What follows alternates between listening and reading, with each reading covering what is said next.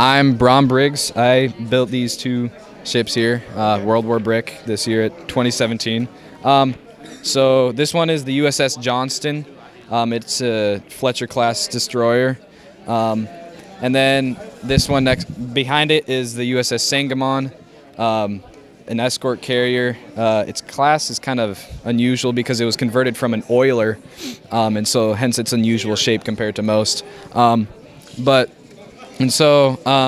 The Johnston was made earlier or mid to late end of the war, originally planning to be a destroyer, so it wasn't converted from everything or from anything. It was like I said, it was towards the end of the war, but it fought in the Pacific campaign. It's got 5 of these. Let's see, can never remember. I have all this stuff here for it, but it's got 5 5-inch guns and then 6 to 10 40 or 20 millimeter anti-aircraft guns right here and here, as well as 21-inch torpedo tubes right here that would turn off to the side to release. Some of them don't very well, but and then just anti-aircraft nests here and here. And then the very back. Also, it's kind of noteworthy to say, when I first had this last year, but I used a lot of brick arms elements to help ease along the build. And this year it's completely purist. There's nothing third party whatsoever. It's all brick built. And so it's in actuality, like its real dimensions, it's like 375 feet, just about, a little more than that, and then about 40 feet across, and carried about 300 men in it. But in World War II, it was hit and sunk, but the crew had enough time to exit the ship, so most of them made it out alive. Okay. I like how smooth both the ships you have here, and I know we'll talk about the other one in a second, but both of them looks really smooth, and I really like that. It doesn't have that. Sometimes the build does look good with like a lot of exposed studs or something, but I like how you've made everything look very smooth and sleek, kind of looking like that. Yeah. So in the front deck, actually, the front deck was really difficult here. I'll remove this here for a second, because it went from 6 studs down to 5, and then down to 5.5, a little bit more than a half, 5 and 2 tiles, or 4 and 2 tiles to 4, to 3 and 2 tiles, to 3, to 2 and 2 tiles, to 2, and then to 1 and 2 tiles, and then finally to 1 before it tapered off, and I couldn't put anything there. And so it uses a lot of jumpers underneath it, a lot of jumper plates and different types of connections. It's a whole mess underneath, as well as being sloped up smoothly. So it starts off here with being 2 plates and 2 bricks high, plus tile, to right here in the front being about 4 bricks high. And so, but the whole deck is, because there was enough space, I managed to just put a few more studs underneath it and give it the nice sloped look you can see here without ruining it with like lots of steps. And so that was another modification I made from last year, so it's a lot smoother now.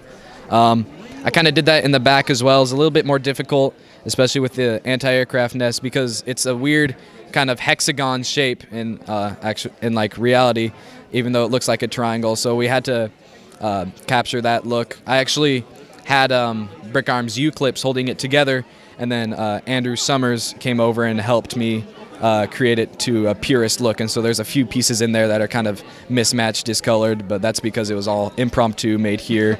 Yeah, always making it better. Yeah, that's exactly what I tried to do. And then also when I came home after World War Brick last year, I was looking at my book, and then I realized if I push the page like that, there's a whole other turret that would have been right here that I completely missed, and so I had to chop this section right around here, and add about 5 more bricks in order to fit this, and then make it a little longer there. And so that was kind of a pain, but I wanted to be meticulous in making it realistic and to scale as well. And so that was after World War Brick last year, and then I also got rid of some Brick Arms elements on the turrets, made them a little shorter. They're about the size of a 2x3 plate, and then I got them down to a little less than that. And then also here, it's kind of, I think it would be fun to show, but, oh, this one's a bad example, sorry.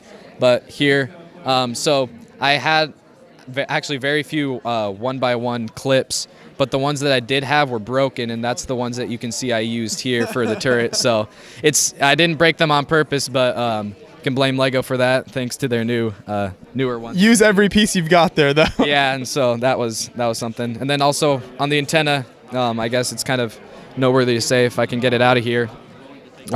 So the antenna, the very tip of it itself is actually 3 wide track links that I had got at a used store. Let's see if I can pick this off and then put it over here. So for the contrast, you can see it's got some Lego minifigure hands on an older connector piece, as well as the track links with a bar placed through them, trying to give off as realistic as I can for an antenna without also using non-Lego elements. And so very cool. So that's the first ship you've got here, and then the second one, the bigger aircraft carrier. How does that connect to this as far as the historical timeline? So historically, this is the USS Sangamon here. I'll move this away a little bit so we can bring it up. But so they both fought in the same battle, as well as they were kind of in the same task force called Taffy 3. And so, let's see if I can bring it up here. So the Sangamon was converted from an oil tanker, like I said earlier. So it's got a weird, kind of unusual shape for an escort carrier. It's a little bit smaller than an actual aircraft carrier, and so it was used to mainly transport the planes rather than land them and fly them off. But it transported Hellcats and Corsairs mainly, and that's what you can see here for the miniature planes is probably Corsairs. I kind of put them together hoping they would be one of the two. Depends on how you look at them. But so the Sangamon, when I was doing research, actually, it was really ironic, but it was built in 1939, and then to the war effort, within 9 months they had converted it into an escort carrier. And it survived all of World War II, only to meet its doom in Osaka, Japan, where it was scuttled and used for scrap parts. And so ultimately the Japanese, I guess you could say, did defeat it, which is rather sad. And so it's got a working elevator here. I used to have a gear on the side that I could twist that would bring it up and down, but that broke after transportation last year. And then there should have been another one in the back, but I just didn't have the time, I guess, to put it in. That's another thing. I'm always trying to make it better, trying to make it more accurate and realistic. The side anti-aircraft guns I actually made just like 3 days ago. I've been a procrastinator, but they're just kind of like very loose, but tried to make those accurate as well. This whole side panel catwalk is used with snot and some clips you can see here, and then with a couple lifeboats, and then there's a larger lifeboat underneath, but most of the detail is actually on the side of the ship. If you compare to the picture here, lots of the little portholes and deck sides are actually where they should be under this ship. So you notice I used the Technic bricks, so there's 4 portholes there, 2 there, 2 there, 2 there, and then I did that exact same location underneath the boat, trying to make it as accurate as possible. And so tried to spare no detail, especially on the hull being the hardest thing to create. And so it's got all of the little details I can spare and build, I guess. Yeah, nice. And one thing I noticed is your planes, like pretty much the whole thing is built almost upside down. Yeah. So how did that work? So lots of people, actually that's one of the first things they'll notice, is I disassembled one to show what would happen if I tried to build it right side up. And lots of people notice that it's built upside down, which not a lot of Lego things usually are built upside down. Lego rarely puts studs upside down, save for like maybe Luke Skywalker in the cave. And so it was easier to put use binoculars to create the guns, and then also to put the propeller on upside down with some flex tubing, because if it were to build right side up, I couldn't use this clip there. And so that, and then also given the wheels as well as the pieces here, the binoculars used, would make it really, really difficult to build right side up. And so I just decided to build it upside down as well. And so that makes it a little closer to the scale as well.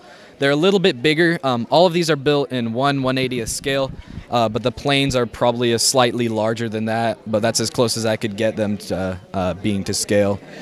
I guess the pieces for the tail fin, actually, the 1x2 inverted slopes, They're all a lighter pale blue compared to the planes, which it's not entirely done on accident because lots of the planes did do that.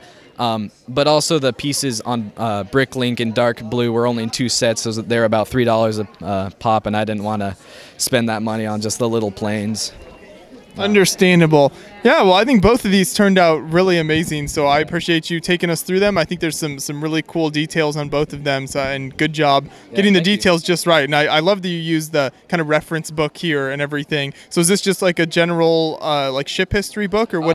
Actually, this is really funny. A friend of my mom's had an entire encyclopedia on World War II in his basement that he never used, and so this is 17 out of 26 volumes in the entire encyclopedia. And so I was just flipping through, and I really wanted to make a boat, and I luckily found this one on the page. And then after building this, I wanted to build another one, probably bigger, and this was on the same page. So it was kind of a coincidence, came to be an accident that I built both of them on in the same battle on the same page as well. And I've used it so much to the point where like the back is all cracked and broken now, and so I'll have to rebind that and fix it later. But you're putting it to good use. That's good. It's better than just sitting. Yeah. So yeah, I guess that's one point that could be made. It also looks really nice in my room. Makes me look a lot more professional than I actually am, being on the high school budget, of course. Yeah. Well, that's really neat. I appreciate you taking us through the builds. Thank you. Yeah, no problem. Anytime. Thank you.